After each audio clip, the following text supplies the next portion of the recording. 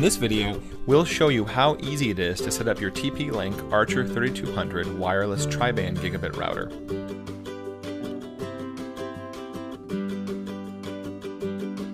To begin, unfold the router's antennas.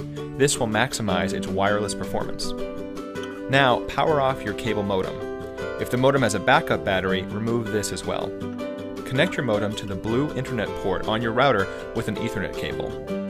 Power on the modem by reattaching the power adapter and the battery backup if applicable.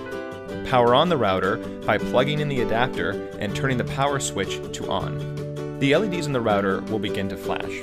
Once the router has finished its configuration, the LEDs will turn solid blue. If the internet light is blue, you're now online.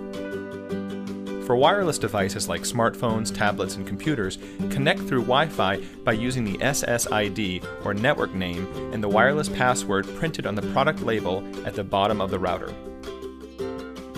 You can also connect devices to the router by running an Ethernet cable between the device and one of the yellow gigabit Ethernet ports on the router. Make sure to disconnect your devices from any other networks before connecting to this router.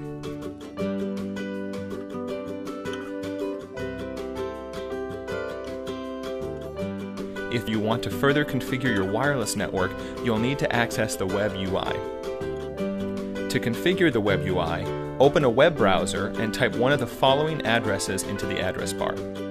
Use admin for both username and password, then click Login. After successfully logging in, you can create a new username and password. Once done, click Confirm. Now log in again with your new credentials. Then, select your region and time zone and click Next. Follow the step-by-step instructions of the quick setup to complete the initial configuration.